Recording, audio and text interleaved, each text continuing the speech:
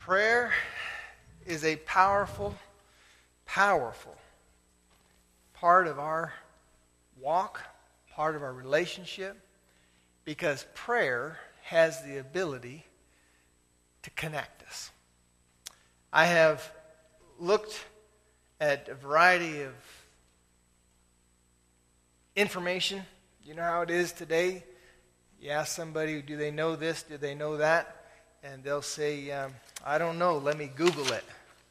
And so I've done some of that as well. And hopefully you'll be able to identify with some of these things. But prayer is an interesting subject. There are some people who are quick to pray.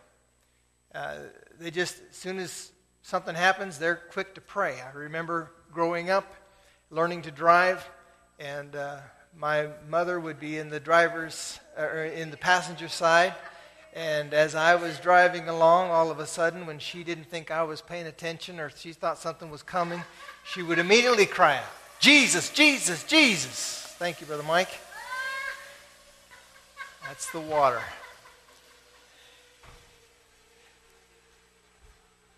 It'll talk for just a little bit. There we go. And when we find ourselves in a situation or a scenario that demands something we don't have, it's real easy for some people to just cry out to the Lord, to pray. For other people, prayer is very difficult. Prayer is hard because of some misunderstandings, and I'm hoping today to walk through some of those things and help people understand what prayer is from the biblical sense, from the life of Jesus. Prayer for some people is hard because it's viewed as a sign of weakness. Why would prayer be a sign of weakness? Because you're ultimately saying, I need help. And there are people who are convinced that they don't need anybody else. There are people who are convinced that they don't want to depend on someone else, and therefore prayer, if it is viewed as a point of submission, as it viewed as a point of acknowledging or awareness that I don't have everything I need, then prayer can be pushed away because I can do this by myself.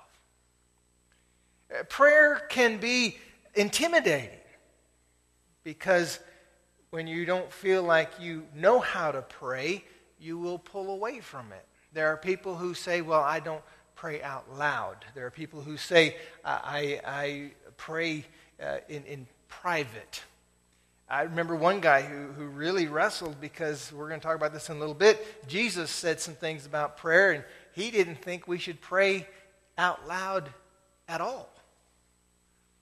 But when you look at the life of Jesus, you can't help but read the Gospels, which are his life story, and see that Jesus was a man of prayer.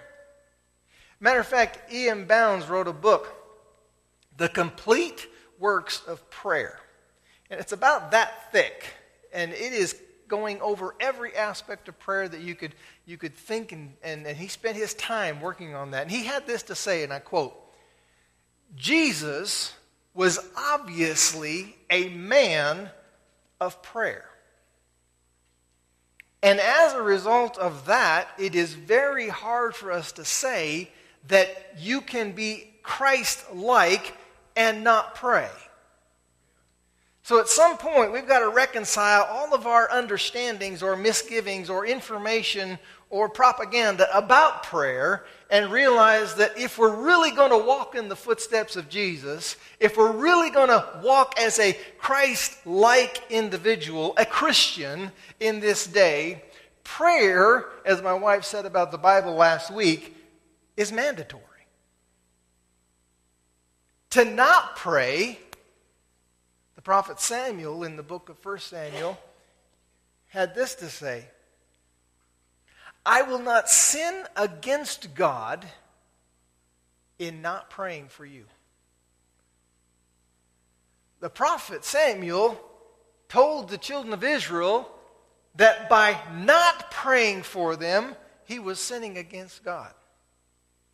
I would like to pose to you the reality that not only did Jesus live out an example for us to follow, but he did not leave it as an option. when it came to prayer. I Googled it. What is prayer? Here's what I came up with. Harvest Ministries said, prayer is as essential to knowing God and growing spiritually as breathing is to living and staying healthy. Interestingly, according to recent studies, prayer is more popular than ever among Christians today. I believe that to be very true. We have some people praying God would change the last election. We have other people praying, thank God it changed. So prayer, I believe, is on the rise. The focus of the prayer could be drastically different. But I do believe that prayer is on the rise. One recent poll showed that 8 out of 10 Americans pray regularly. Yeah. Amen. Another poll found that 73% of Americans believe that praying for people can help to cure their illness. I wonder if I could take a poll of Cornerstone today and say, anybody here know that prayer absolutely touched their lives and made a difference? Amen. Amen. Now, I'm not Greek Orthodox, but it's interesting sometimes to look at what other people say that maybe we don't always rub shoulders with. This particular Greek Orthodox site, Greek Orthodox of America, said prayer is doxology, praise, thanksgiving, confession, supplication, and intercession to God. When I prayed, I was new, wrote a great theologian of Christian antiquity. But when I stopped praying, I became old. Is prayer anti-aging? Maybe that's more than just theology. Maybe there's something to that, huh? He goes on to say, prayer is a way to renewal and spiritual life. Prayer is aliveness to God. Prayer is strength, refreshment, and joy. Through the grace of God and our disciplined efforts, prayer lifts us up from the isolation to a conscious, loving communion with God in which everything is experienced in a new light. Prayer becomes a personal dialogue with God, a spiritual breathing of the soul, and a foretaste of the bliss of God's kingdom. Now, I'll tell you what, I may not know these people and rub shoulders with them, but if that's what somebody was telling me about prayer for the very first time and I had never prayed, I'm all in. I don't know about you. But if prayer, if this entity called prayer has the ability to do what they just said, why aren't all people praying? A Yiddish site called Chabad.org said the common term for prayer for those with a Yiddish background is to daven. I kind of like dive in. I like that. You dive into prayer. You just need to dive in and go for it, right? There are various theories where the word daven came from. Some say that daven comes from the Hebrew word davav, which means to move the lips. I really like this. To move the lips. Remember that. So davening is when Jews move their lips. We don't pray silently. We pray verbally, vocalizing our prayers. I thought that was an interesting part, that some people have this idea, and I've even challenged people, pray in your heart, right? Pray with your mind. Do you have to speak out loud? Well, no, because God knows your thoughts. But the Jewish people had this reality that when they were praying, they were talking. They were engaged. NewCityCatechism.com said prayer is pouring out our hearts to God in praise, petition, confession of sin, and thanksgiving. The one I kind of liked the most came from Blue Letter Bible. It said prayer is an act. I think we've got to really remember that. Everything we know about prayer, the truth is prayer is an act. Prayer is an act, not merely an attitude. This can be seen by the way the Scriptures speak of people praying. It says of Jesus, he was praying in a certain place, and after he had finished, one of his disciples said to him, Lord, teach us to pray, as John taught his disciples. The man goes on to say, notice it says that Jesus was praying, and when he finished praying. This means that prayer is an act. You begin it, and you finish it. Interestingly enough, in Matthew chapter 6, Jesus outlines a prayer that follows exactly that. When he tells the disciples to pray, he starts the prayer and he ends the prayer. And I think there's a point of this that we need to understand, because over my years of ministry, I've heard people say, oh, I pray all day long. I'm always praying. Well, let's fit that into the life of Jesus and make sure that we're not redefining something that was meant to be very special moments in our life with some general attitude. Because I really believe that if we don't take the time to do what Jesus did, we won't have the relationship with God that Jesus had.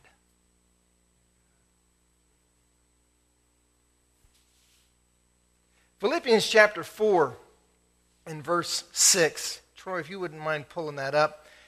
The New King James has been our memory verse over the years at this time of the year. We emphasize 6 different things that Jesus was very adamant about. He was also very much committed to in the beginning of his ministry. The very first thing he was committed to, we found in week number 1, he left things behind. It says he left Nazareth. And there's a whole lot into that. And if you'd like to know more, we'd love to visit with you about it. The second thing Jesus did was he submitted himself to baptism, both water and spirit. The third thing he did was he committed himself to a time of fasting, time of denying himself, setting himself apart, not just from his home, not just from his family, but setting himself apart from society and the things of society in order to focus in on what God had in store and what was coming down the road. The next thing we learned last week was the value of God's Word. And if you ever look at the life of Christ from that point, he knew his Bible. Now at that point, we didn't have Matthew, Mark, Luke, and John all the way through Revelation, so he only had to learn the Old Testament. But let me tell you, he knew it. And when the devil came at him, he knew what to use. Not his reputation, not his personality, not his strength, but it is written. So today, when we see the reality of God's emphasis through the life of Christ in the area of prayer, let us be very aware that this needs to be a huge part of our demonstration of our love for Him. Why pray? Philippians chapter 4 and verse 6 says this, "Be anxious for nothing, but in everything by prayer and supplication with thanksgiving, let your requests be made known to God." Philippians chapter 4 and verse 6. How many of you have that memorized? All right, so most of you don't. So we would like to help you because this is really good stuff.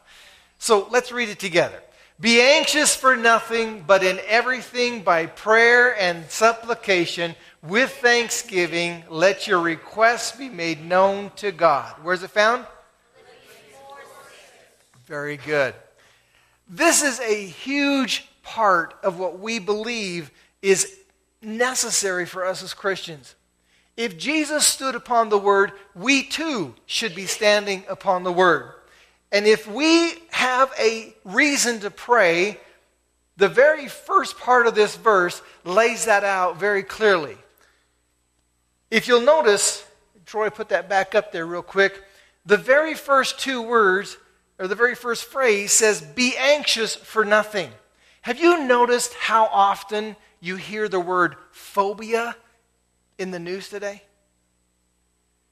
We've got all kinds of phobias around. But it seems in the last several months, there has been a rise of the use of the word phobia. They use so many different phobias, I had to look some up. They started using xenophobia. And I was like, who's scared of Zen? I thought Zen was supposed to be a good thing, or I'm not sure what it is, so I looked it up. Anybody here know what xenophobia is? You hear it on the news all the time, right? They're xenophobic. What's xenophobia mean? Strangers, yeah. It's basically fear of somebody who's not like you. We got people who are scared of other people who aren't like them. That makes the world a very scary place. Because guess what? The person sitting next to you isn't just like you. Right? I mean, you carry these things out and you're like, wow, we live in a scary place. Of course, we've heard of homophobia. We've heard of, the fear of heights. We've heard of all kinds of phobias going around. I'm convinced that there's some that aren't being addressed. I think there's a fear of God's Word. I would like to call it Bible phobia. I think there's a fear of fellowship. Fearophobia. Fellowshipophobia. Yeah, fear of fear. That's what the one famous guy said. We have nothing to fear but fear itself. That's fearphobia. The reality is we live in scary times. And in scary times, in fearful times, we need something bigger than ourselves to help us through these times of fear. There's a fear of being yourself. Now, bear with me just a moment. I promise I won't take this very long. But we are living in a society today where if you happen to be a certain demographic, you begin to feel like you should be scared of yourself because you don't get it. Get what? You don't get other people. You don't get their language. You don't get their customs. You don't get their cultures. And all of a sudden there's this thing, and hear me out here, please. There's this thing going on in our world today, and it's going in America especially, where if you are not a minority, you're the problem.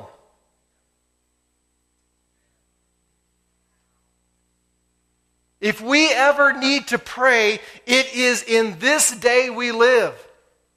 If we ever need something that can keep us from being anxious about the stuff that's going around in our world, it is today.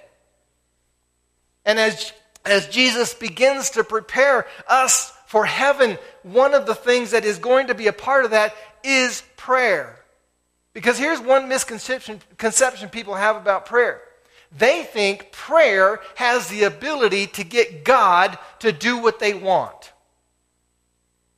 If you just pray hard enough, if you just pray long enough, if you just pray the right prayers, if you just pray, and they begin to define things. And ultimately what you see at the bottom of this, at the root, the motivation of it, is how can I get what I want from God? While prayer has the ability to connect us to God, I would propose to you that the main emphasis and motivation of prayer is not to get God to change to what we want, but to get us into a place where we're thinking like God. So it's not about changing God, it's not about changing history, not about changing the future. It's about putting myself in a position where I can start thinking bigger than myself. I can begin to embrace life from God's perspective, not from mine. Have you ever wished for something and then you got it and you wish you hadn't ever wished for it?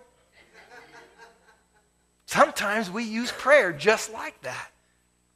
So the very first part of this verse says, be anxious for nothing. If we ever need to be people of prayer, it is the day we live in because there's so many phobias that people are promoting as an excuse to do a lot of things that shouldn't be done.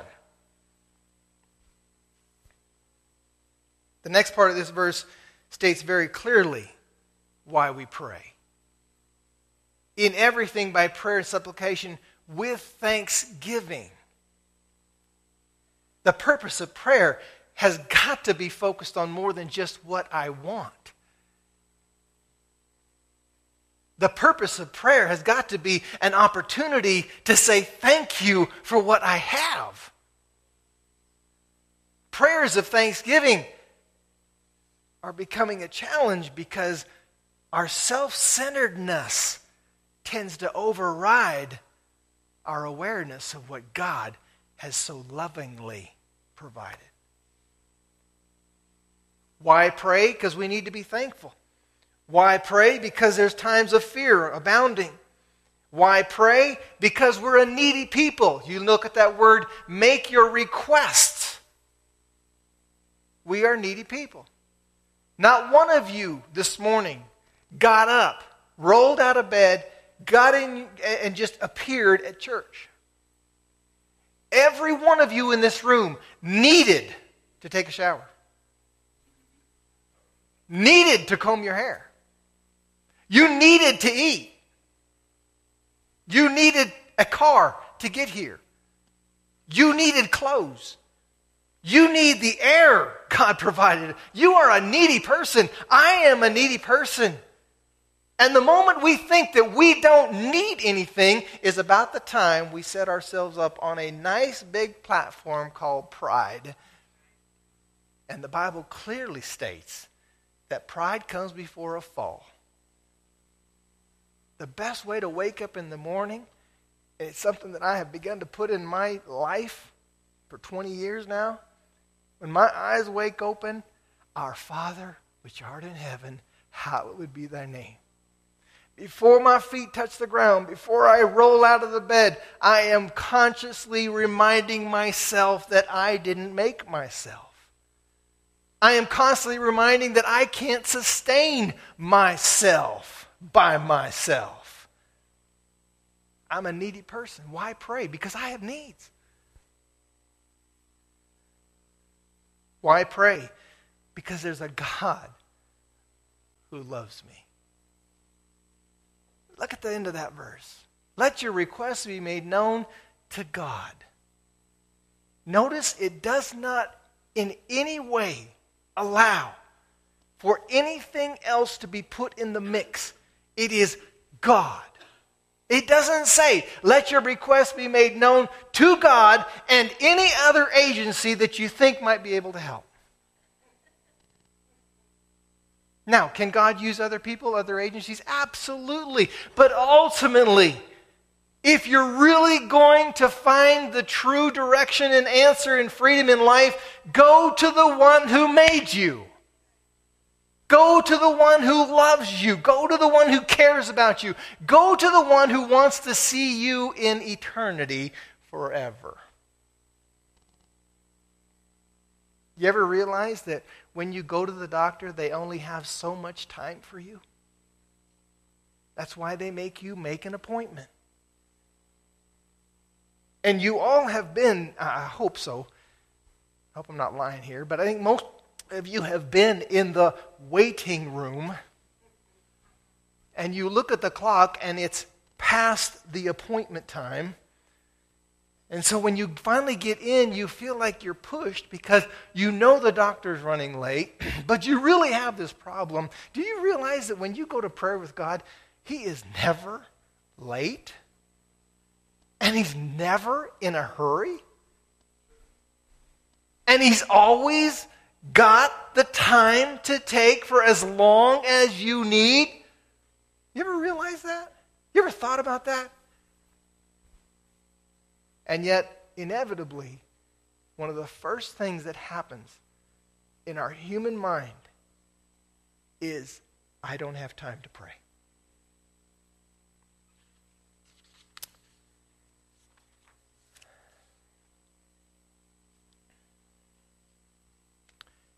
Another good question is where to pray. Matthew chapter 6. Jesus said this, when you pray, you shall not be like the hypocrites. For they love to pray standing in the synagogues and on the corners of the streets, that they may be seen by men. Assuredly, I say to you, they have their reward. This address to prayer is in the Sermon on the Mount. Jesus was instructing His listeners in certain things that had been totally misunderstood, totally blown out. And prayer is one of those things. Back in the day that Jesus was walking through the streets of Jerusalem, there were men, women, people who would find themselves an opportunity to brag about or boast or promote themselves in using this area of prayer. And what Jesus is saying here is, when you pray, don't be like Hollywood. I mean the actors. Don't be like those who find themselves with an opportunity to promote themselves being somebody that they're really not. Now, if you just followed that whole little tirade there, you know what I'm talking about when I accidentally on purpose put in Hollywood instead of hypocrites. Because the truth is, acting like somebody you're not is hypocritical. And to get paid big bucks to be somebody you're not, it's ridiculous. Back to our regularly scheduled program. Prayer. When you pray, Jesus said there's a way to do this. There's a place to do it, not on the street corner. Now let me just say real quick, what Jesus is saying here is not to ever pray outside, but he is saying when you pray outside, don't pick a place where everybody can see you. Don't do it so you can demonstrate something that you're not. He says this, when you pray, go to your room. The King James uses the word closet. As a result, many of my people that grew up before me, my elders, they would always talk about, I was in the prayer closet. I remember the war room. Wasn't it the war room? This lady takes a whole closet and she pulls everything out and she puts in nothing but what will encourage her in prayer. And she challenges somebody else to do it. And if you haven't seen the movie War Room, you need to see it, because she challenges this other young lady to find a room. And the lady finds a room, and it's her walk-in closet. She takes everything out and puts it in. And I thought, that's awesome. But what Jesus is saying, there's a place, if you really want to get into the depths of prayer, there's a place for that. If you really want God's attention, set yourself apart. He says, go into your room. When you shut the door, pray to your Father who is in secret place, and your Father who sees in secret will reward you openly. Do not use vain repetitions, he goes on to say, for they think they will be heard for their many words. I grew up as a Pentecostal kid, missionaries kid, who was around people who knew how to pray. I mean, and they didn't care who was in the room. They were going to pray, and they were going to give it everything they got. They must have learned from the Jews that when you pray, you move your lips. And they moved their lips, and they moved their vocal cords, and they put themselves into that prayer. And I remember in certain times that there would be wailing and groaning and all kinds of stuff. Some of you folks, you walk into that prayer room, you're like, whoo! Amen. And some of the woo wasn't, this is weird. Some of the whoa was, I just walked into an atmosphere. I just walked into a special sacred place. And I'm challenging you, when Jesus says where to pray, he's telling you if you really want the in-depth connection that prayer can bring, don't try to do it in front of everybody so everybody can see. Find a place where you can dig in. Find a place where you can get honest before God. Find a place where you can cry and you're not embarrassed. Find a place where you can let the snot roll down your nose and you don't mind. Find a place where you can cry out, oh God, help me. Amen.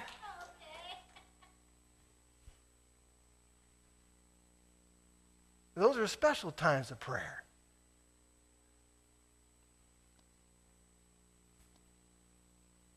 When to pray. Luke 18, Jesus spoke a parable to them, and he said, men ought always to pray and not lose heart. And then he goes on to tell a story of a widow who needed help from a judge. And the judge, it's recorded here, Jesus says, the judge said he did not fear God nor man. But the widow would not stop. She persisted.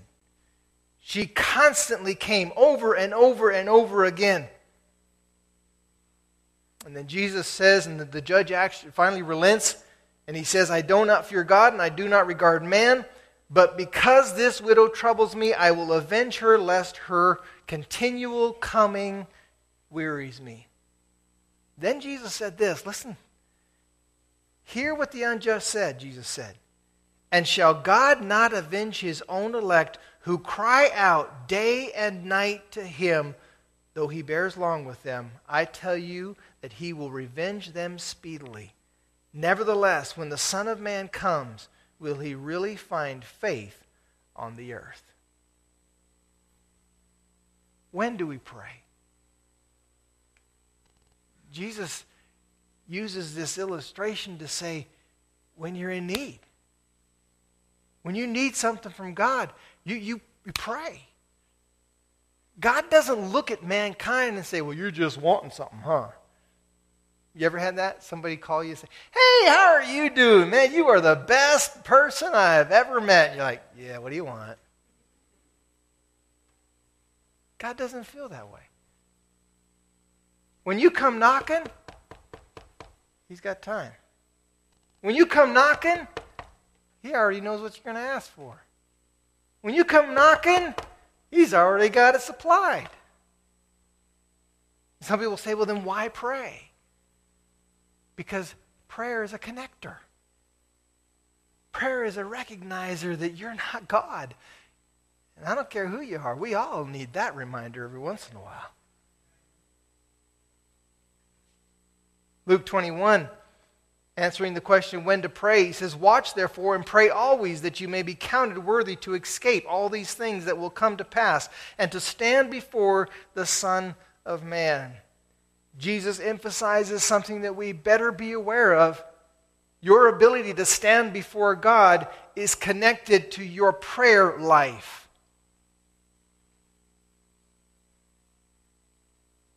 And the next time somebody says that prayer is not important, or maybe the next time you think about, well, maybe I don't need to pray, you need to remember this verse, because there's some things coming that will need more than what you have on your own. There are some things that are coming to America that we better be ready for, and the only way that we're truly going to make it through is if we have vested ourselves in something greater than us. If we have connected with God in such a way that when times get tough, or when times get successful, we find ourselves able to keep the faith.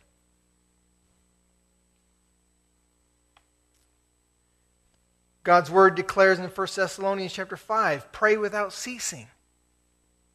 This is where some people have this idea that somehow they can pray like Jesus prayed and pray all day long.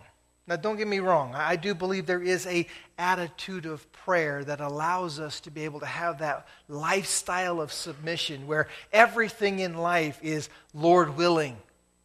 Everything in life is constantly checked against God's word, constantly measured against what did Jesus do. But the idea that prayer is an act, and the idea that Paul would say, pray without ceasing, leads us to this point where we realize that there is a constant lifestyle where prayer is not a promotion of self, but prayer and the lifestyle of prayer is a promotion of God's greatness in our lives. To pray without ceasing is not to spend all day long at the church. To pray without ceasing is not to call your employer and say, I can't come to work today because Pastor Mike said I should be praying in my closet, so I'll be in the closet. Just send the paycheck anyway. Ain't going to happen. But to pray without ceasing is to wake up in the morning, put your eyes and your heart on God, to be at the meal table and constantly say, God, you provided my food. To be at the lunch table, God provided my food. When you get to a green light and you know you got to get through that green light, you go through the green light and say, God, thank you for giving me that green light. You say, Pastor Mike, no, that's ridiculous. It's only ridiculous if you don't think God cares about everything. But if God cares about everything, then I'm as thankful for the sunshine as I am for the very breath I breathe. I'm thankful for the meal, whether it's a bowl of cereal or it's a filet mignon. I'm thankful whether I feel healthy or whether I'm sick. I'm thankful whether I have everything I need or I'm really needy that day and don't have and don't know where I'm going to get it. In everything I can give thanks, because prayer is not just getting, it is giving. Prayer is thanking. Prayer is staying in constant contact. So if somebody says they're praying all day long and they're constant, by saying that, they're saying they're constantly in contact with God, listen to me, their life better reflect it. You can't be constantly praying and holding a grudge. You can't be constantly praying and then go swear the very name you just got done saying amen. Don't tell me you're constantly praying all day long. Don't tell me you're living an attitude or a lifestyle of prayer when your life says opposite. That's why David said, let the words of my mouth and the meditations of my heart, my brain, my thoughts bring glory to you. Why? Because we're called into this lifestyle. So how do we pray? I want to debunk something. If I were to today say, let's all pray, most of you in this room would automatically do several things. Some of you would fold your hands, because we've been taught. Some of you would automatically close your eyes. And some of you would bow your heads.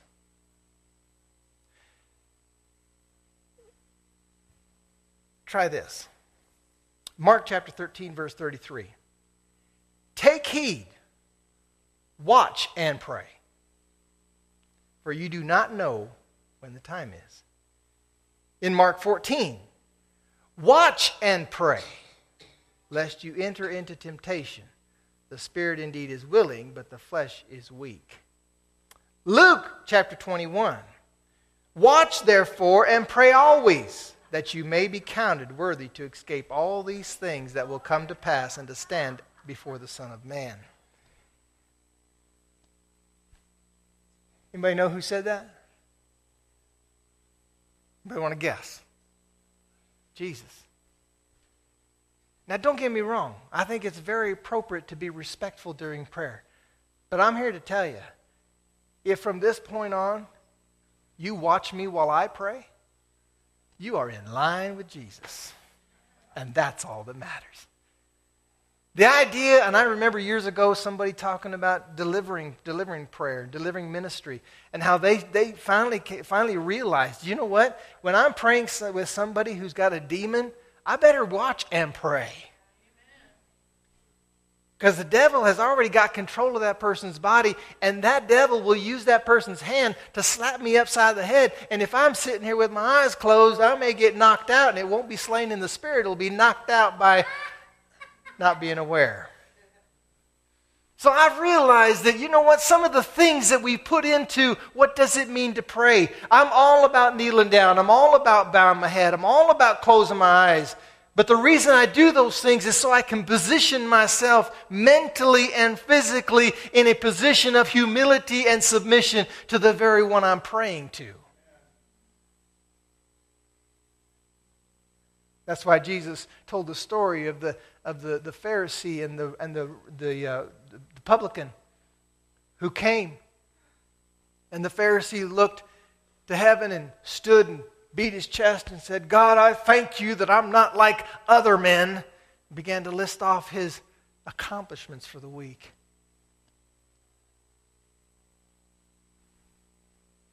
The publican knelt down and said, oh God, be merciful to me, a sinner.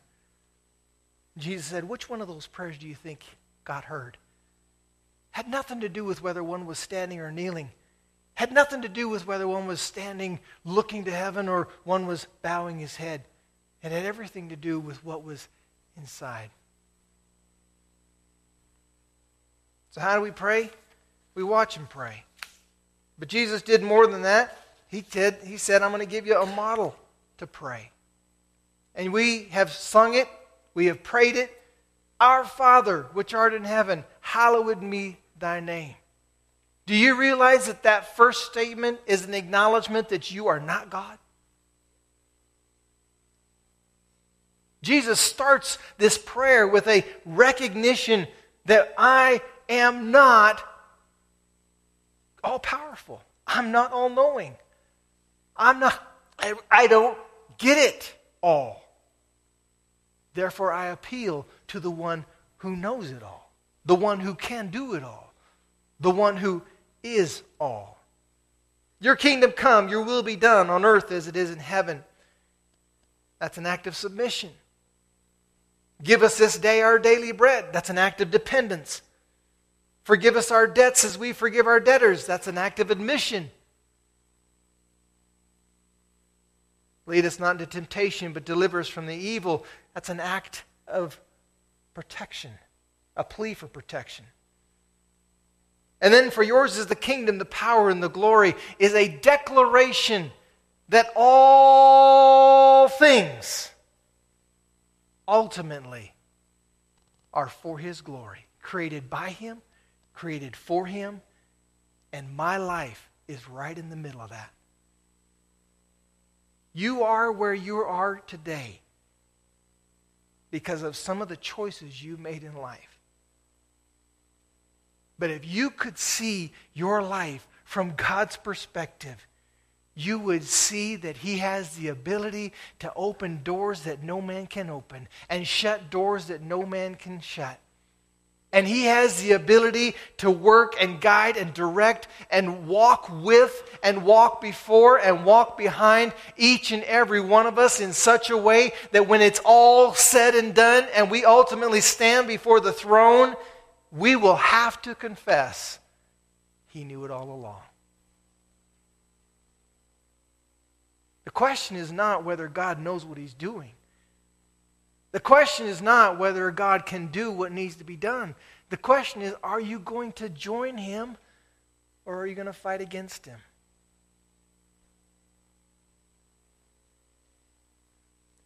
I want to wrap this up by challenging us with the who of prayer. Who do we pray to? We pray to God.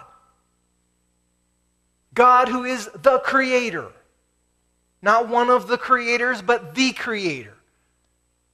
We pray to God who is, by virtue of Creator, our Father. By virtue of our adoption spiritually, our Father. We pray to God who is our Savior. Isaiah declared it over and over again. There is no other God. There is no other Savior. There is no other Redeemer.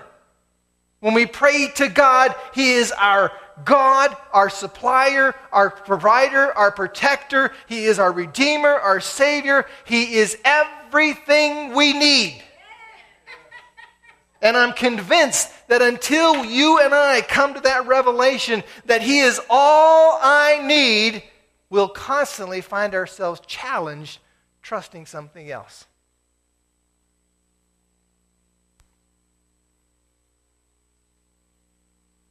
So we pray to God. Who do we pray for? Pretty simple. Everything and everyone. Did I leave anything out? I think that covers it, right? 1 Timothy 2.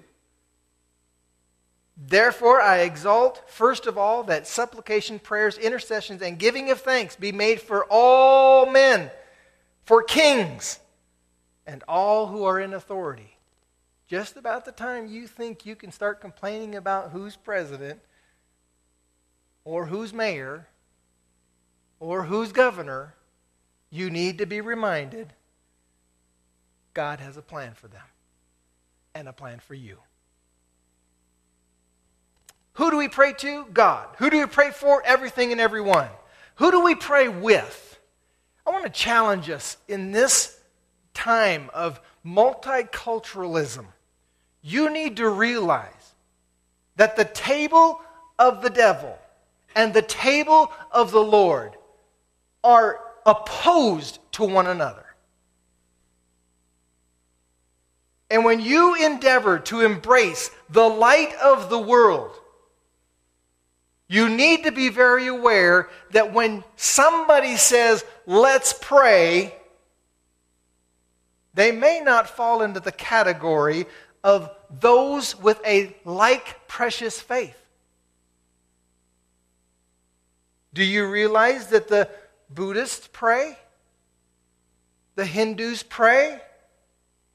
Satanists pray? New Age pray?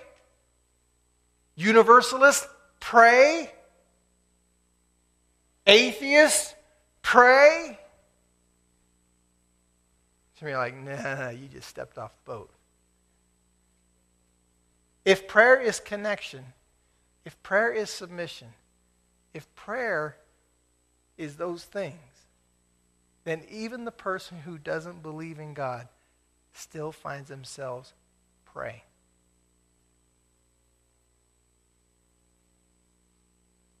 Interestingly enough, years ago in our English language, we would have terms like pray tell.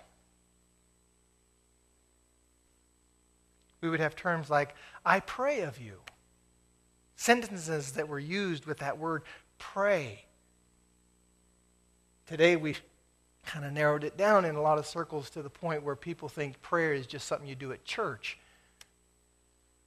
But if prayer is connecting, if prayer is submitting, and if prayer is asking and making requests, then guess what? When you start to ask the bank, are you not submitting to them?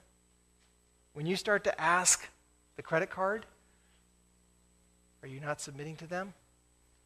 I know it may be a challenge for you to think that way, but I want you to seriously think, when you are trusting something besides God, you find yourself in danger of idolatry. We pray with those of like precious faith. We pray with those who are hurting and confused. We pray with those who are repentant. Why? Because that's what Jesus did. Jesus did not join with everyone that came across his path. There were people, he said, don't pray like them. And I would venture to say, if he ever got invited to a street corner, he probably graciously refused to join. Why is that so important? Because the Bible says where 2 or 3 are gathered in my name, right? He's there. The Bible tells us that we can pray amiss, which means your prayers, yeah, you're praying, but you're not connecting. It says we can pray selfishly. The reason why this is such an important part is because you and I have got to realize that we were called into fellowship. And there are battles going on out there. There are people who want you to join in their prayer meetings, not so they can change, but so that your prayer justifies them. I got a whole lot deeper than I should have today. I can tell. I realize that this is a challenging area, but I'm telling you, there are people out there who are P-R-E-Y on your prayer life. They're preying on your faith. They're preying on your trust in God. They want you to pray so they don't have to. That's not the design. And if you're going to follow in the footsteps of Jesus, let your prayer life line up with his, and let us join in his passion. He said, I don't do anything without first seeing. I don't say anything without first hearing. I wonder what a different world Idaho Falls would be if we operated in that same way. Prayer, it's not just a pastime. It's a lifestyle. Prayer, it's not a waste of time. it's the best investment of time in light of eternity as well as your very next breath.